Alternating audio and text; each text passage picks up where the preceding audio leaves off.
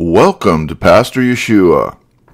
Well, it's been quite a while since we were on this subject, but I have been quietly keeping an eye on the He Gets Us marketing campaign.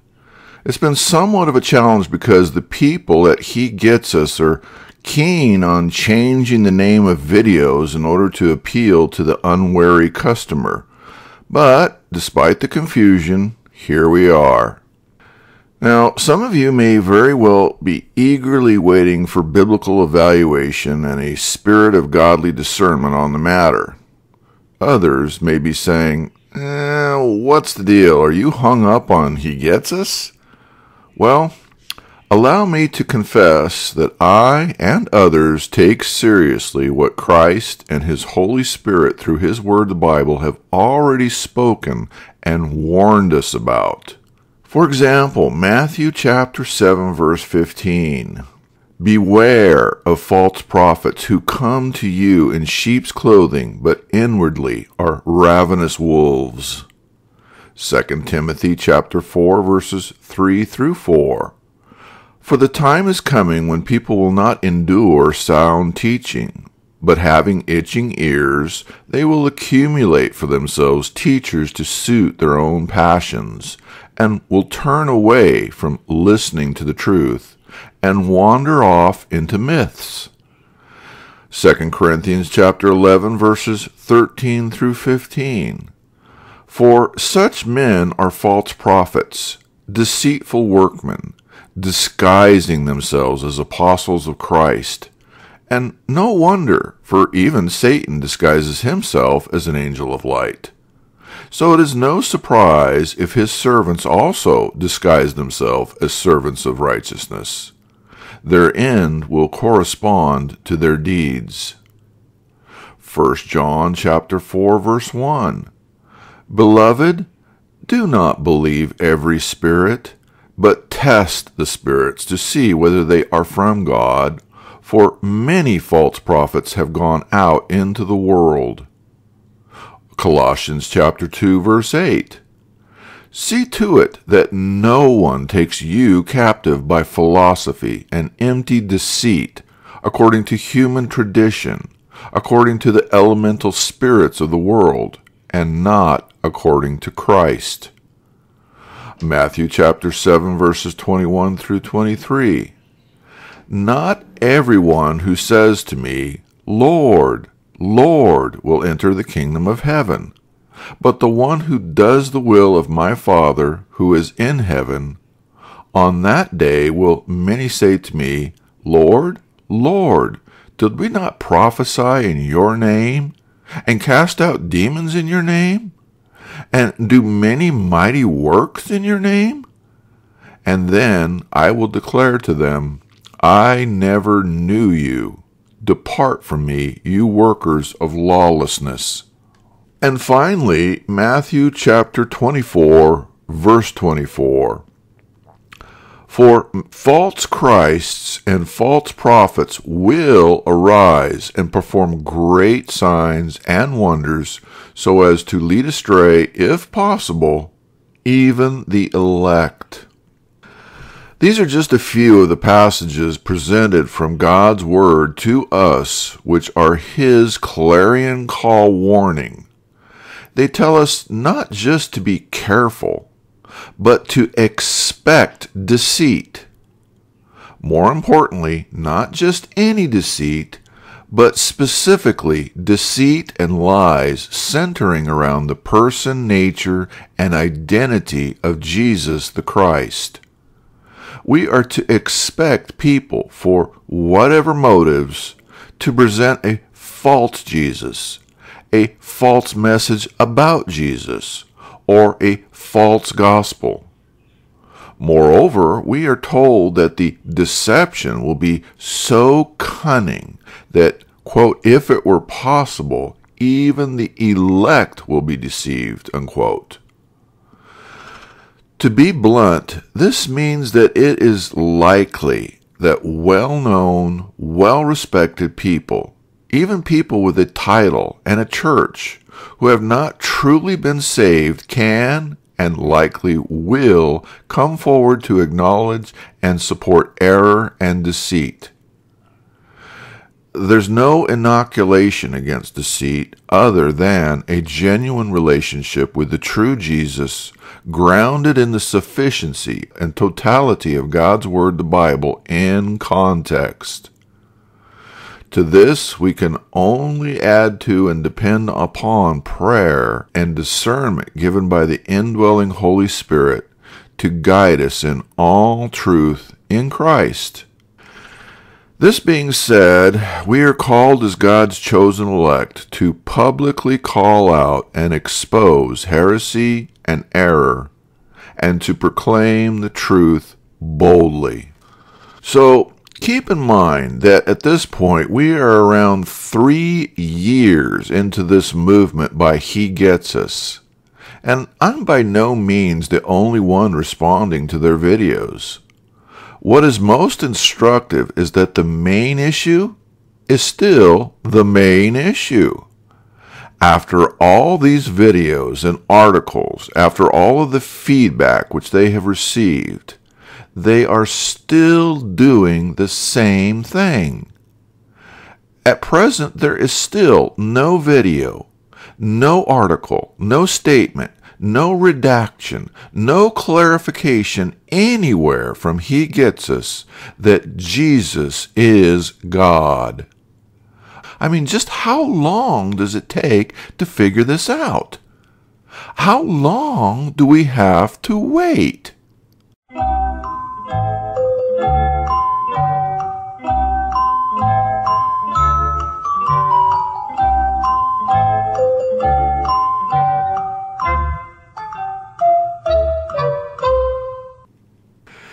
Yeah, that's what it feels like. 3 years and counting, and now what do we have from He Gets Us? Jesus is some guy to identify with, and who identifies with us because of any one of a dozen superficial issues that a mere human named Jesus experienced and understood over 2,000 years ago. Well, with this in mind, let's look at the latest video from He Gets Us, entitled, at least for the time being, Priorities. In this 31-second video, the caption gives us a summary of the content saying, quote, Jesus could have enjoyed wealth, power, and fame, but He rejected them all. Instead of seeking fulfillment through material goods or personal accolades, He found joy by investing in meaningful relationships with others, an inner richness that can't be measured in a bank account, unquote. Now, my guess is that in their rush to identify Jesus purposely as abandoning the rich 1%, and instead becoming part of the underclass poor, that He Gets Us is trying to continue to foster the idea that Jesus was a social justice warrior and activist, and to better pave the way for the notion that Jesus and Christianity are essentially socialist, if not communistic in nature. Do you think if I went with you, this wizard would give me some brains? Well, now it is true that Jesus voluntarily became 100% fully man or human and took the form of a servant. However, as stated, the altogether missing statement from He Gets Us is that Jesus was also 100% fully God at the same time. Without this, we have no basis by which man can be saved. I mean, since man cannot reach or attain unto God, it requires that God becomes fully man in the person of Jesus, who is also fully God, so that as God, Jesus can live out a life fully in keeping with the perfection of the attributes of God, which He, as God, possesses. having perfectly lived in pleasing God, God can then, as a man, voluntarily take all of our sin and imperfection upon himself and be slain on our behalf in our stead, so that those who place their faith in his completed work may, by God's grace, stand before God clothed in Christ's righteousness. But let's be clear. Jesus was with God from eternity and shares all glory, honor, majesty, as well as the riches of all eternity. As stated, he voluntarily humbled himself temporarily by becoming a man in order to serve to redeem us. He Gets Us states that, quote, he found joy by investing in meaningful relationships with others, unquote. Well, this is also true, but the fact is that Jesus is not seeking meaningful relationships with everyone universally. No, Jesus came to seek and to save his own. Jesus is only going to establish a relationship as Lord and Savior with those whom the Father sovereignly calls and chooses as his elect. And this is why it is so critical to understand that the primary basis for true Christian joy is not simply superficial similarities between a guy named Jesus and any other human. I mean, the fact that we both start out as babies, eat, sleep, get tired, get lonely, get hungry, cry, laugh, are poor, rich, etc., are not the basis of Christian joy, and they certainly do nothing to affect our salvation. Unfortunately, the actual video continues to embellish their sophistry of Jesus' identity. The black and white still shots accompanied by a campy guitar music score give us the following voiceover saying, quote, Jesus didn't go to college, never asked for a raise. He didn't wear fancy shoes and never took out a mortgage. His friends didn't belong to a country club. His parents didn't have a will. So he worked hard and invested wisely, not in stocks or bonds, but in others, unquote. The video then ends with a sentence written mid-screen reading, quote, Jesus was rich, unquote. Penalty, too much baloney on the field. So here, I cannot help but be confused by He Gets Us. It sounds as if He Gets Us is suggesting that I and everyone else can feel good, or at least feel better about ourselves, if we have a lot of people who we can call, quote-unquote, friends. In fact, it sounds as if I'm supposed to evaluate my life on the number of friends that I have, rather than having an education, fancy shoes, getting a raise, having a mortgage, or belonging to a country club. If I have more friends than material substance, then, hey, I'm quote-unquote rich. And the more friends I have, and the less substance I possess, the richer I am. Well, okay, again, on the basis of Hebrews chapter 11, verses 13 through 16 and other passages, I would agree that primary concern in citizenship as Christians should be focused on God, His kingdom, His will, and not our own temporal comforts. And we could extend that to the fellowship with like-minded saints who are also in Christ.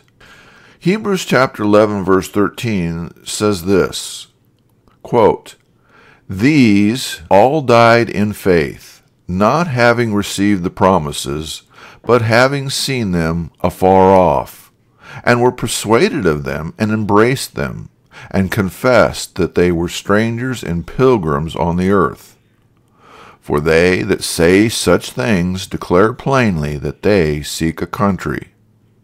And truly, if they had been mindful of that country from whence they came, they might have had opportunity to have returned. But now they desire a better country, that is, a heavenly. Wherefore God is not ashamed to be called their God, for he hath prepared for them a city, unquote.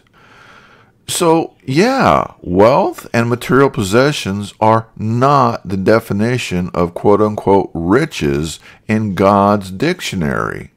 Okay, but what about the quote-unquote friends? Am I rich simply because I have 3,000 quote-unquote friends on Facebook which I have never met? Is Jesus running feverishly around, begging everyone and anyone to please be his friend? Were any of Jesus' disciples losing sleep over people refusing to be their friends? What does Jesus actually say about quote-unquote friends?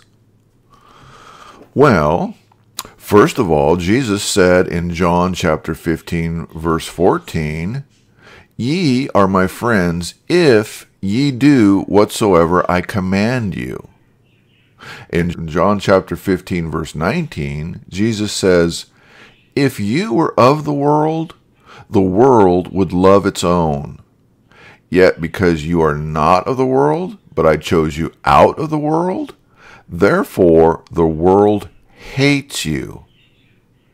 In Matthew chapter 6, verse 24, Jesus says, "No one can serve two masters, for either he will hate the one and love the other, or else he will be loyal to the one and despise the other.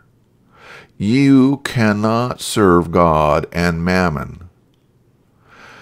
James chapter 4, verse 4 states, "Adulterers and adulteresses, do you not know that friendship with the world is enmity with God? Whosoever therefore wants to be a friend of the world makes himself an enemy of God."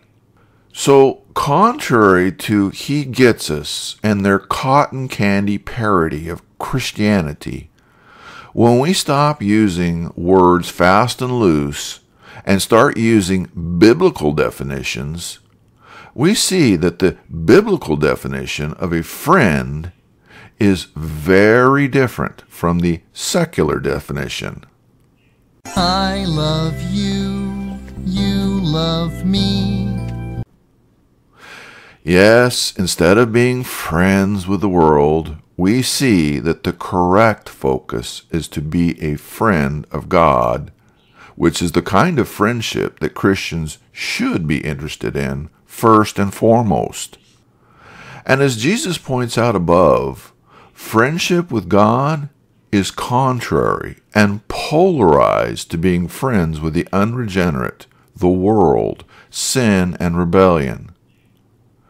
You can bend over backwards, give up everything to be friends with the entire world, and if you're not reconciled to God, you are still at enmity with God. We are without reconciliation to God, and we will spend eternity in hell. So let's again be clear. He Gets Us is applauding Jesus for preferring friends over material riches. By extension, they are suggesting that we should do likewise in order to follow Jesus' example. But we can also be clear in reminding everyone that the only ones in history who qualified then or now as Jesus' quote-unquote friends were and are those who have entered into a relationship with Him and acknowledge and confess Jesus as Lord, God, and Savior. Secondly, Jesus commands that we who are His friends should go forth and proclaim the message of his identity as Messiah, King, Lord, God, and Savior, and not simply some really cool guy who wants to friend me on Facebook. Thirdly, Jesus wants us to do what he did in his lifetime, which is to call people to repentance. We need to lovingly tell people to stop sinning, turn from it, to confess it to God as sin, and to follow Jesus. This is the problem. He gets us is failing and or refusing to do what Jesus has commanded us to do. They ignore or deny his deity as God. They fail to point out correct definitions in order to prefer bland, superficial, and anti-biblical definitions. And they never mention sin and or the need for repentance from it. Moving on, the next video is at present actually two separate videos bearing the same name of unconditional. Both videos share some of the same material, which largely deals with parents who have or are dealing with children with various physical and or mental challenges.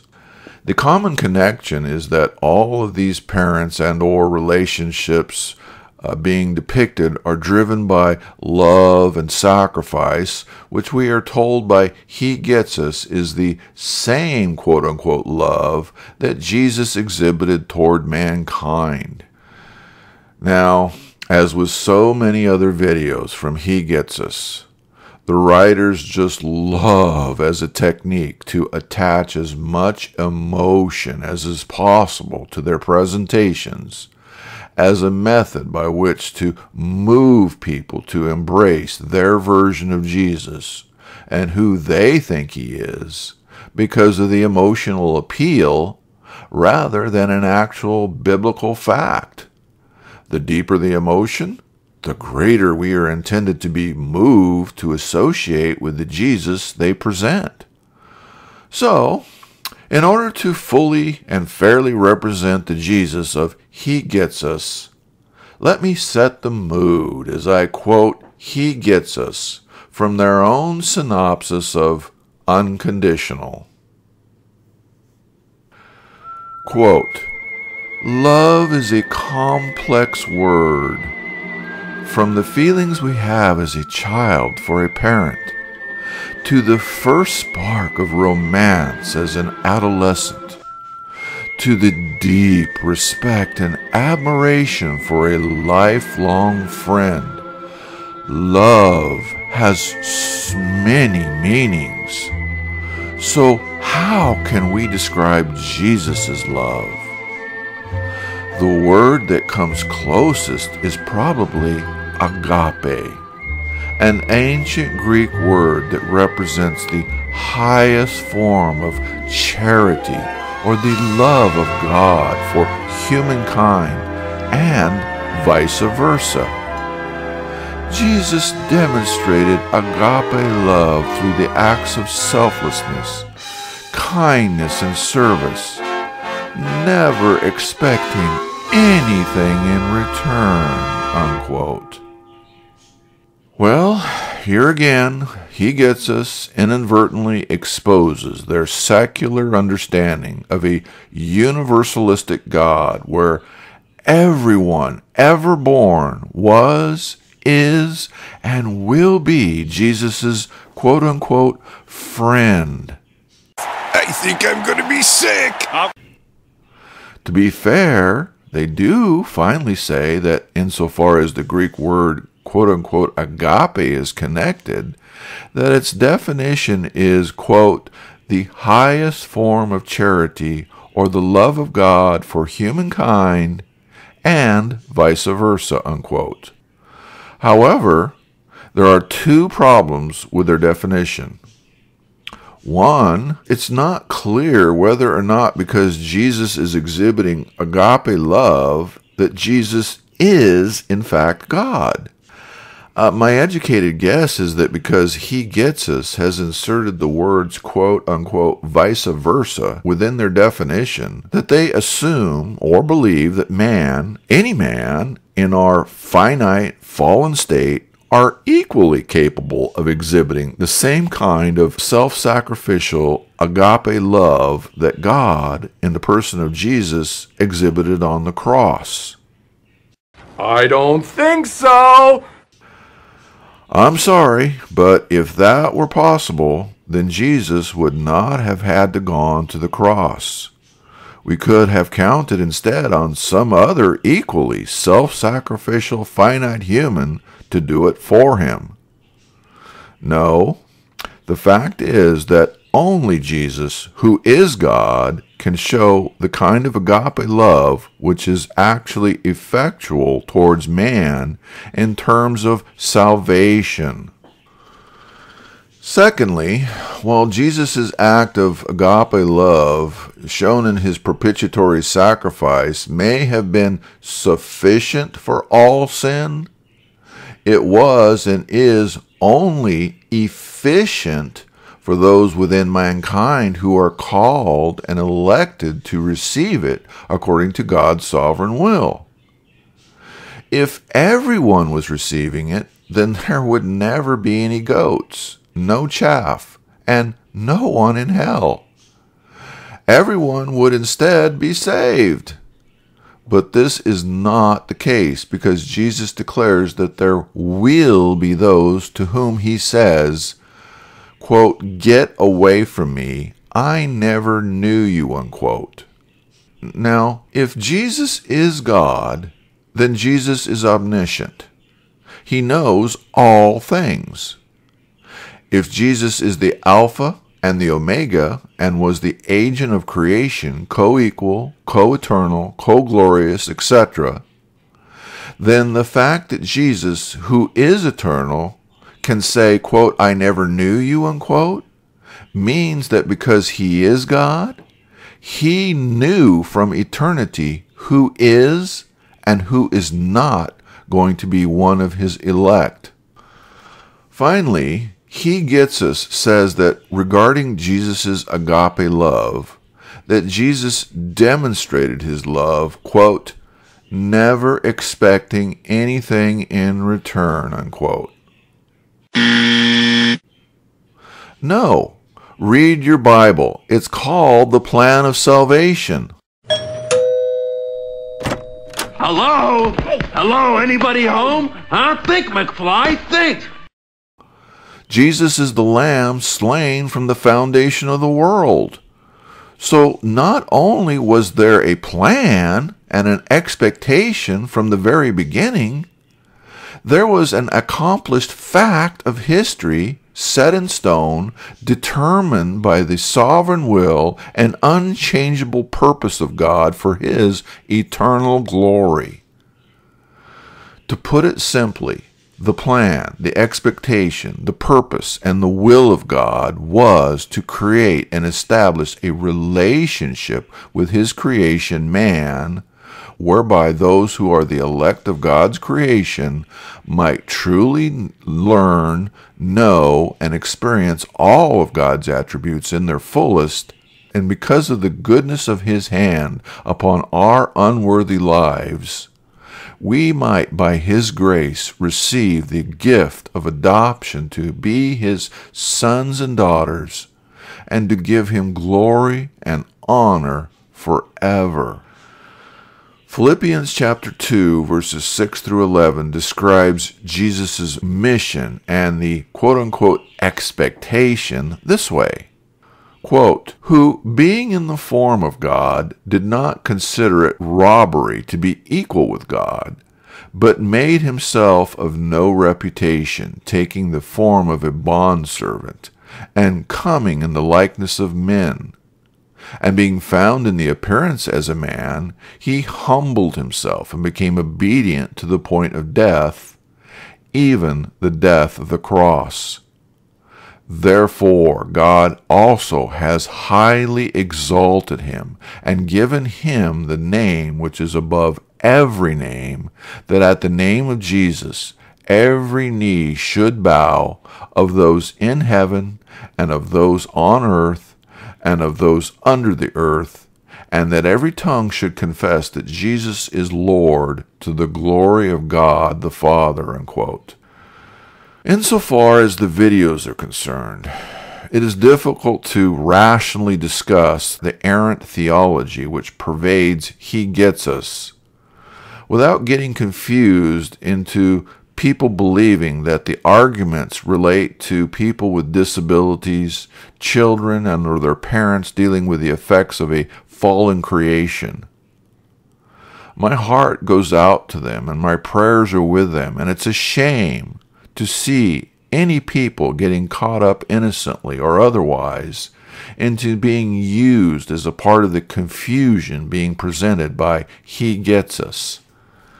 You see, as stated, Jesus, who is God, came to earth, lived, suffered, died, and rose again because of His agape love for His church, His bride, the outcalled ones, the elect, His children, the sheep. Jesus came to save and deliver His own from sin, separation, death, and hell. He did not come simply to relate or to be relatable. The trouble with making the correlation that Jesus is quote-unquote loving and quote-unquote accepting the entire world in the same way that many parents love and accept their children regardless of the situation is that this parody incorrectly paints the universalistic notion that Jesus, who is God, loves everyone regardless of their sin and rebellion. But the truth is that Jesus, who is God, hates sin and rebellion. Now, if, by God's grace, by God's power, we are through Christ able to place our nature of sin and rebellion to death on the cross with Him, we are able to repent and turn from our sin and rebellion by His power and have the desire to live for Christ and not to ourselves, then we are Jesus' children, and He does love and forgive us. If, however, we remain in our sin, despite going to church, despite calling ourselves quote-unquote Christians, and despite having a Bible and reading it, then we are not His children, and Jesus does not know us. So here's my counsel and suggestion to He Gets Us. Fire all of the secular, worldly, social justice warrior activists who are involved in your program. Simply ask every single employee or volunteer one question. Who do you say that Jesus is?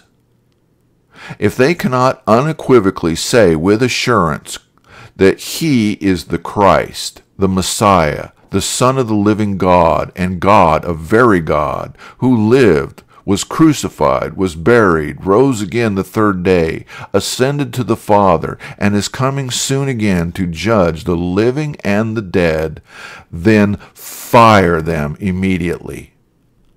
Then go look for qualified men and women who have boldly proclaimed and continue to proclaim the above statement and who bear fruit in their lives accordingly.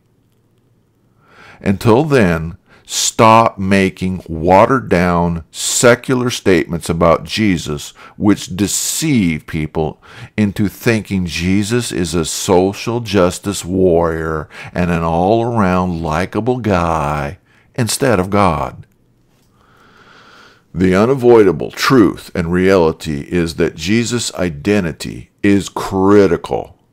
In John chapter 14, verse 6, Jesus declares, quote, "I am the way, the truth, and the life. No one comes to the Father except through me," unquote. This means that there are not many ways. There are not many methods. It's not whatever floats your boat and whatever your opinion is. There is only one way, one method, one truth, one reality. That way, method, truth, and reality is only Jesus. We also know, according to where we started, that Satan, the world, and many others will, according to Jesus, attempt to deceive as many as possible into believing in and following false Christs. So it is of eternal consequence that we know who Jesus really is. In keeping with this, we have to seriously ask why a biblically correct presentation on Jesus, which is now 3 years old or more, would not repeatedly make it crystal clear that Jesus is God and that salvation and true joy are contingent on a personal relationship with Jesus based on that conviction and faith. Instead, all we get are videos on personal, economic, and social relatability with a humanistic Jesus as an assurance that we are in the same boat, whatever that means. 1 John chapter 2, verse 18 perhaps concludes the matter of the latter days deception mentioned above best.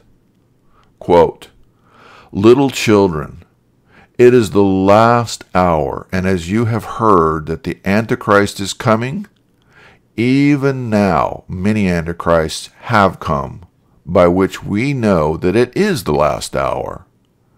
They went out from us, but they were not of us. For if they had been of us, they would have continued with us. But they went out that they might be made manifest that none of them were of us. But you have an anointing from the Holy One, and you know all things. I have not written to you because you do not know the truth, but because you know it, and that no lie is of the truth. Who is a liar but he who denies Jesus is the Christ? He is an Antichrist who denies the Father and the Son. Whoever denies the Son does not have the Father either. He who acknowledges the Son has the Father also. Therefore, let that abide in you which you heard from the beginning. If what you heard from the beginning abides in you, you also will abide in the Son and in the Father. And this is the promise that He promised us, eternal life. These things I have written to you concerning those who try to deceive you. But the anointing which you have received from Him abides in you, and you do not need that anyone teach you. But as the same anointing teaches you concerning all things, and is true, and is not a lie, and just as has been taught you, you will abide in Him. And now, little children, abide in Him, that when He appears, we may have confidence and not be ashamed before Him at His coming. If you know that He is righteous, you know that everyone who practices righteousness is born of Him. For the time being, this concludes this episode. Now, if you have any questions about God, the Bible, or the Christian faith, I encourage you to send me an email at pastor_Yeshua@yahoo.com. That's pastor_YESHUA@yahoo.com. Thank you for listening.